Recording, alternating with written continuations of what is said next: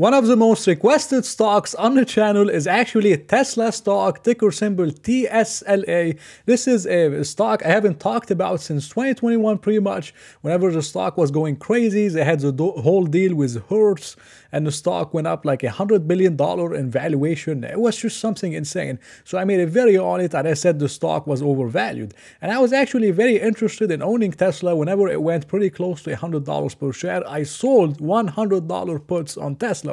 But I ended up not getting assigned, and since then the stock is up a lot. So it was a mistake on my own end. Maybe I should have bought some shares instead of selling puts, but I did make something good on the premium. But I'm gonna talk about Tesla today. I'm not gonna try to make the argument if it's a car company or a tech company. Other people can do that. I'm just gonna look at some data that I have and some numbers to give you my valuation model. Again, I have to say that I'm not an expert on Tesla. There's a lot of channels on YouTube. All they do is just cover Tesla. So there's a lot of deep stuff that I don't personally understand. But again, as an outsider, I'm going to look at all the news and all the data that I have and try to come up with a fair valuation model on something like Tesla. So to start with the bad news, again, which I believe is bad news, a lot of people say this is bullish, but I don't think it's bullish. And it's mainly the price cuts in terms of the Model S and the Model X, not only in the United States, but also in China. This is as of August 16th. Tesla cut Model S and Model X prices over 6% in China. And this was not the first time. They did cut them a lot in China because they are facing a lot of competition from different players like NIO and many others. Now, the price cuts have helped the volume in terms of Tesla in August, between August 7 to August 13. The insurance registrations of premiums, they actually went up a lot whenever Tesla made the price cuts. So the volume was very, very good. It rebounded massively in August whenever they did the price cuts. But now we are in September. And between September 4th to September 10th, Tesla's volume is down 16%, while NIO's volume is up 15%. So this is even after all the price cuts that Tesla actually made.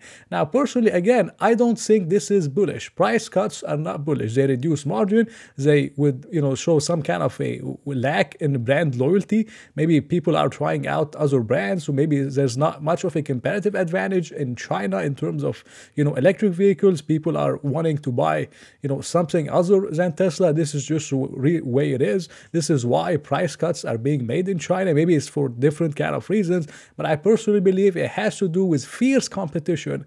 And again, you might believe otherwise, but this is what I personally think. And it hasn't only happened in China, also in the United States. Something like the Model X, it was starting out at 121,000 at the start of the year, and now it's selling for 80,000. Now, again, I don't think this is bullish. I don't think this is for good reasons. The economy is weak. The cars were overpriced.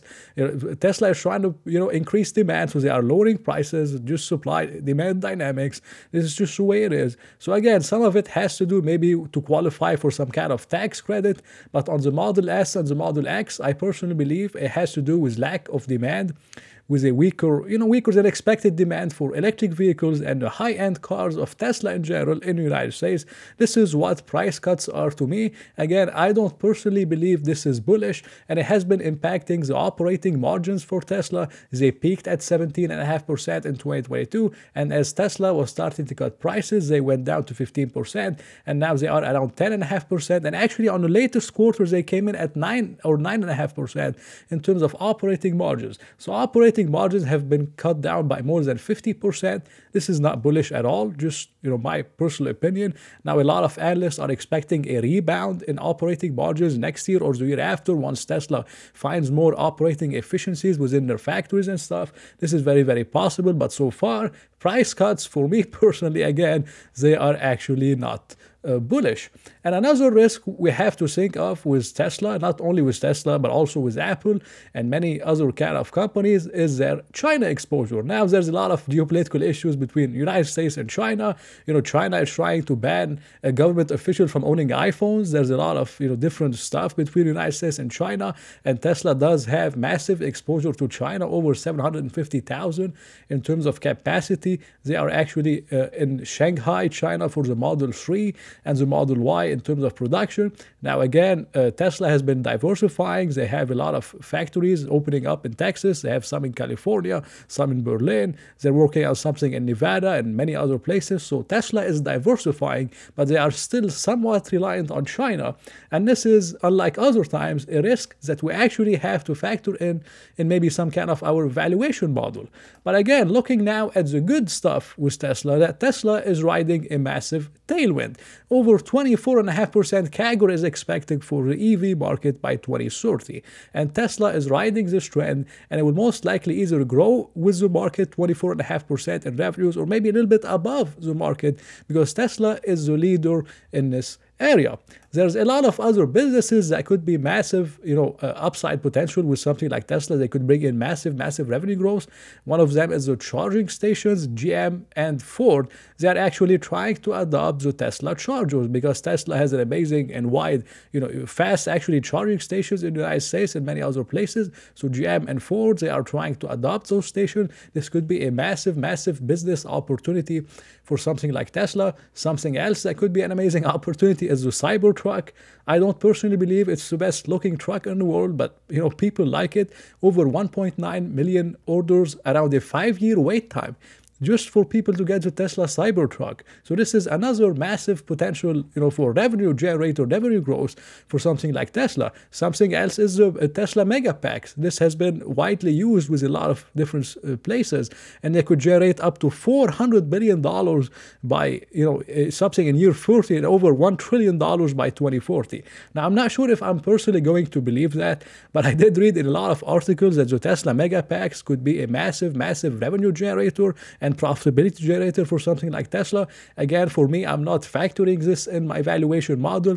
For me, this is some kind of a call option where if it does go to something like 400 billion by 2030, which is ridiculous, but if it ever gets there, or something like, even half of that, that could be maybe some kind of a call option within the company. At least this is how I personally think about it. Something else that could be, again, amazing, there's a lot of stuff with Tesla, is actually, the semi-electric truck. There's something with PepsiCo, as PepsiCo is trying to adopt them, it's trying to, order a lot of them, and maybe they can be widely used in the future. Tesla is one of the, the first players to actually enter the space, maybe one of the only players in terms of autonomy.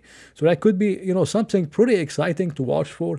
And again, I think about all those things as some kind of a call option with the stock. I'm not going to buy Tesla because, something like the semi-electric trucks are going to be the best in the world or something crazy. To me, this is just going to add an extra upside potential, to the stock.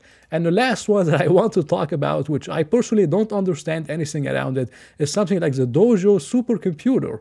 And this is what, again, Morgan Stanley is saying that, is going to generate something like $500 billion in market value for Tesla by 2030 or something crazy. So again, this is the way I think about it. It's just more, kind of upside potential with something like Tesla. It should not be the main case of why you should invest in it. Now, looking at something like a forward PE ratio, the stock is now sitting at 67 times earnings. The mean PE ratio was around 103 times earnings. The stock bottomed somewhere around 23 times earnings. This is when I was trying to buy it, but I didn't get assigned on my put options. And 68 times earnings might look very expensive on the surface, but this is why I have my own valuation model to determine a fair price on something like Tesla. I know most of you are going to hold Tesla for years and years, and this is pretty amazing, but I normally look at over the next 5 years within my own valuation model, because it protects me from overpaying. Because any stock you run a valuation model on is going to look undervalued over the next 10 to 15 years. This is just the way it is, and I believe it causes a lot of people to overpay, which is why I try to limit myself with a double every 5 years for the minimum, and after the 5 years, then I can decide if I want to hold the stock for the long term or not. So for my own valuation model, I use 23% for 2023 and then 20% between 2024 to 2027. Now, I believe 23% is what Tesla is guiding for 2023. I think, this is a pretty fair estimate. I think they will most likely beat it. They always pretty much, not always, but a lot of times, they do actually beat on those revenue and production growth numbers. Pretty amazing from Tesla. But then the analysts, they have something between 28% to 14%, pretty crazy numbers. But for me personally, personally, after doing some research on Tesla, I would not bet on it going more than 20%. Now, this is possible. Maybe Tesla will beat, maybe some like the supercomputer or whatever, microcomputer or whatever, it could generate something crazy within Tesla. It could be 25 or 30%. But this is not something I would count on. I don't want to bet on the best case scenario. I want to bet on the mid to worst case scenario. And I believe 20% is fair. I think most of you can agree. For net income margins, I used 14%. Now, the current net income margins are actually like 11.8%, but I'm expecting a rebound to around 14% level once Tesla finds more efficiencies and they can, stabilize margins and prices again. So again, this is maybe the bullish case scenario, but I think 14% net income margin is fair.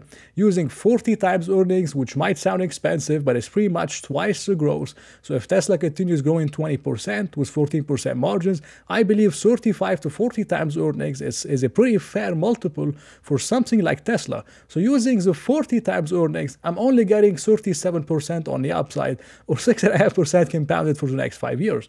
Now, for me personally, this is extremely, extremely low. And for me to get a double on something like Tesla, I would have to pay no more than $183 per share. $183 per share is where the stock was trading at in May of 2023. I mean, it could still go there. It's possible.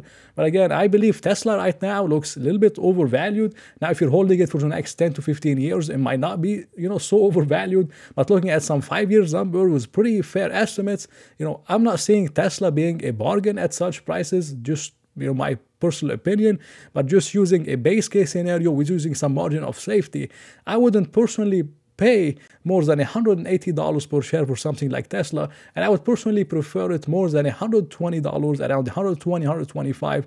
I personally believe this would be a pretty, conservative estimate for Tesla. If it trade at something like, like 30 times earnings, it would be around $137 per share. So around this range, I believe Tesla would be an amazing buying opportunity, but at 275, I personally believe it's overvalued. It doesn't mean that the stock can't go higher. It doesn't mean that the market can get more irrational, but using some basic numbers, I don't think Tesla is a bargain here. And again, I would like it, no more than 185, but closer to 120 to 125. So this was no financial advice, of course. Thank you for watching this video. I hope you enjoyed it. If you did, please press the like button and maybe consider subscribing. So I hope to see you in another video.